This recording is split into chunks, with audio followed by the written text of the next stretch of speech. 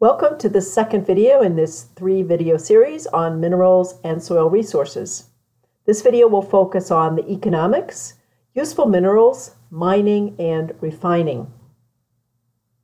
Before we go through the learning targets, I want to point out the diagram in the top right corner of this slide. You may want to pause the video and just look through the flow chart that describes the role of non-fuel minerals in the U.S. economy. Estimated values in 2016. It's pretty interesting. Learning targets for this video. I can list uses of minerals that are economically important and critical to maintaining my lifestyle. I can describe the primary methods of mineral extraction. I can draw a diagram showing how base metals are separated from ore in smelting.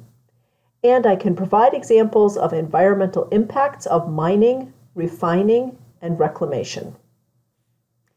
Let's start out thinking about our need for minerals, our demand for minerals. So in this little cartoon, we see that every American born today will need a variety of different minerals throughout their lifetime. In fact, they will need 3.7 million pounds of minerals, metals, and fuels in their lifetime. That includes 773 pounds of zinc and 911 pounds of lead, 18,000 pounds of phosphate rock, and 5,417 pounds of the ore of aluminum, which is called bauxite, 75,000 pounds of cement. What are we doing with all these things? Well, we're using them to maintain our lifestyles.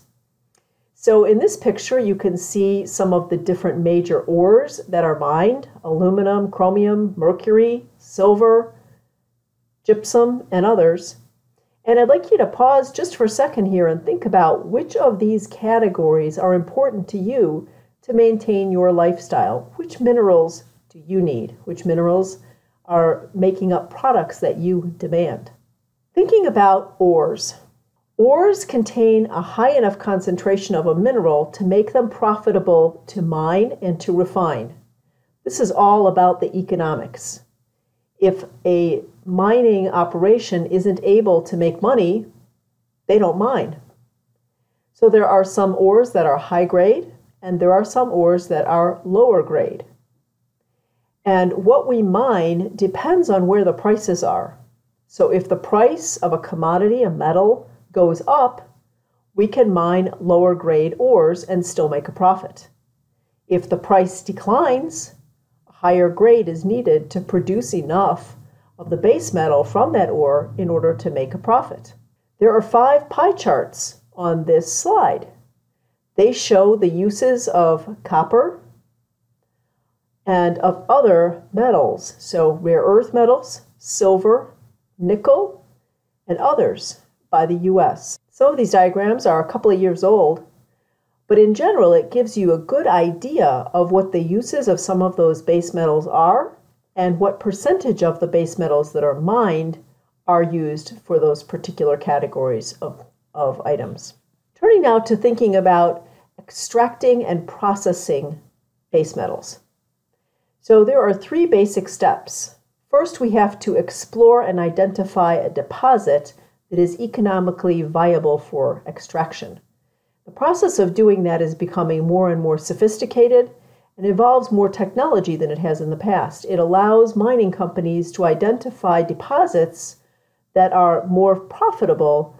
Once they've identified that deposit, they need to determine the best extraction process based on the deposit. Can they surface mine, or do they need to use an underground mining technique?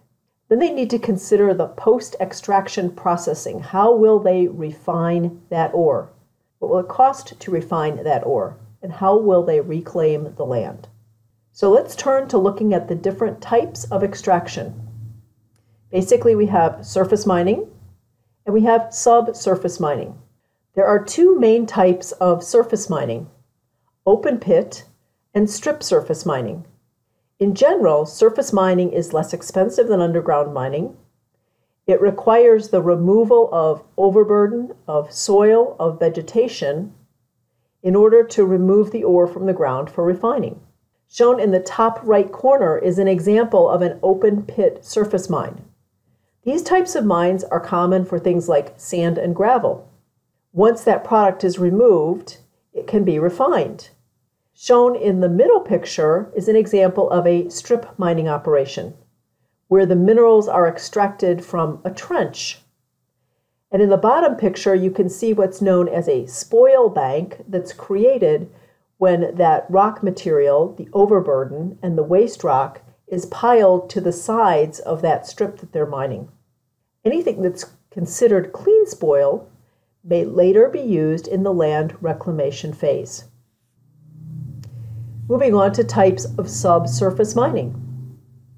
Subsurface mining includes shaft mining and slope mining. In general, subsurface mining, because it is more expensive, it's more dangerous, it is used to extract ores that are too deep for surface mining techniques. It does produce less damage to the surface as they are removing the ore for refining. In shaft mining, a vertical shaft is drilled down to an ore level, and the ore is broken up underground, and the ore is then removed through that vertical shaft.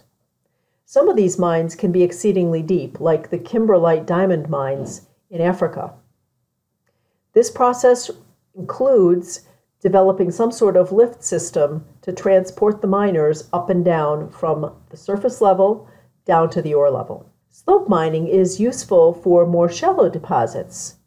A sloped passageway is built that often contains a conveyor belt or some sort of cart system on tracks that allows the ore to be broken up and then transported back up to the surface along a sloped passageway. Once the ore has been removed from the ground and removed from the extraction site, it needs to be processed. So that ore is often processed through a process that we call smelting.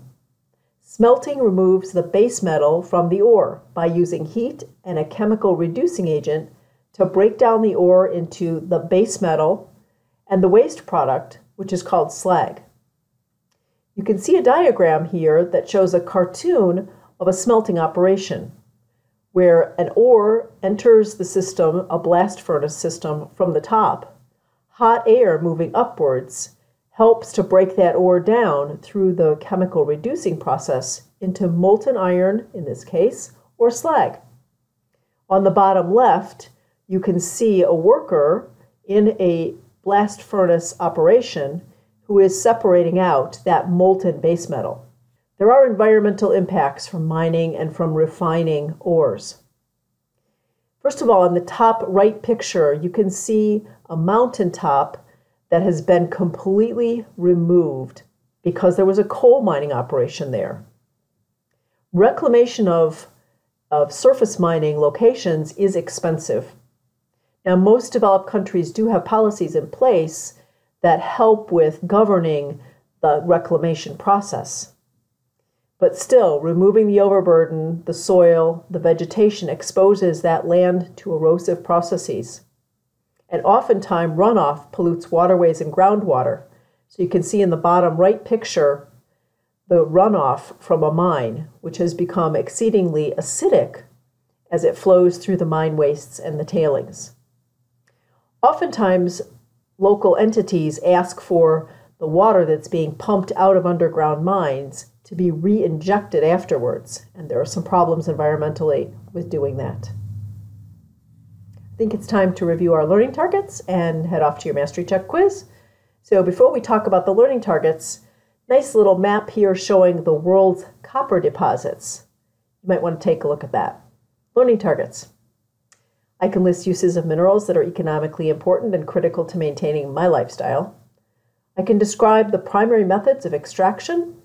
I can draw a diagram showing how base metals are separated from ore in smelting, and I can provide examples of environmental impacts of mining, refining, and reclamation.